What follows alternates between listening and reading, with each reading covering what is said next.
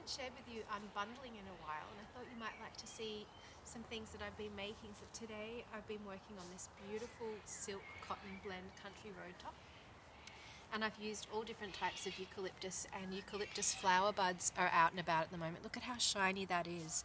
It's like the eucalyptus has got like a sheen to it, so I'm just going to take a look at some of these ones underneath. Because it is a blend, it's going to do different things, but it's still really beautiful. I like working on things that aren't always white. This has got a beautiful tone to it, this grey that it already came with. Oh, this is beautiful. Look up here. I found a branch of a red box, and the leaves were in the shape of love hearts. So I've used those on this one. I'm just going to actually give that a little flick.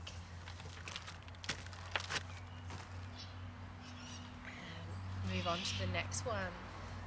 So this is a beautiful merino, fluffy merino scarf. This is the biggest one I've made yet out of this fabric. Woo. So I like to use little bits of everything to make sure that there's going to be something that works. There's nothing worse than using only one plant and finding out that it didn't work. So I've got a little bit of everything in there, and I love working with these flower buds at the moment. They've got this beautiful shape to them, and so there's a lot of them in this print. So I'm just going to unroll that and just peel these ones off and just flake this out. And so these flower buds, it's interesting to see when they start flowering. The actual blossoms themselves don't make a beautiful red mark, but the gum nut casing of them does, and I've used some of them in this. I'm going to open this up now.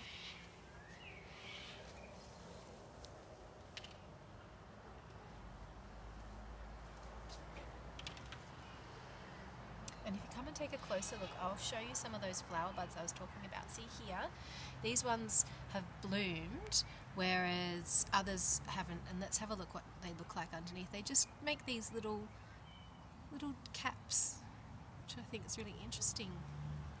So I've used them quite a bit. There's some more up here. And here. And these ones were actually, had been sitting out for a little while and were dried. Oh, I love that. Some more love hearts. And this one's peppermint gum. So I put a few little pieces of the peppermint gum on there that I've been hanging on to for quite a while now. And this is a lovely one. I'm not sure what this eucalyptus is called, but it is indigenous to the Yarra Valley, because I see it growing everywhere. And this is casuarina. It's beautiful because it makes these sort of dancing, dashy stripes. And there's another love heart from that red box. Shall I give it a flick?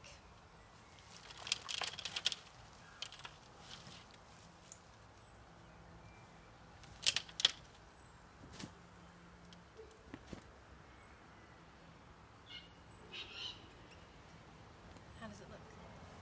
Good? Got one more to open, and this is an op shop find. I love it when I find wool or silk at the op shop, and this day in particular I found a woolen scarf and a silk scarf. So this is the woolly one. I've gotten really keen with my sense of touch now when I go op shopping. I shop with my fingertips. I'm just going to pull it out. Ooh, so lovely. It smells so good. I used a lot of the flower buds in this one too. I'll give this one a shake too.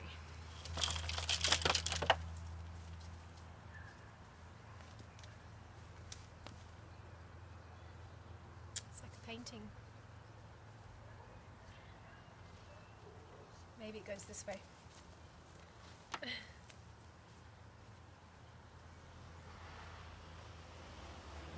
Thanks for watching.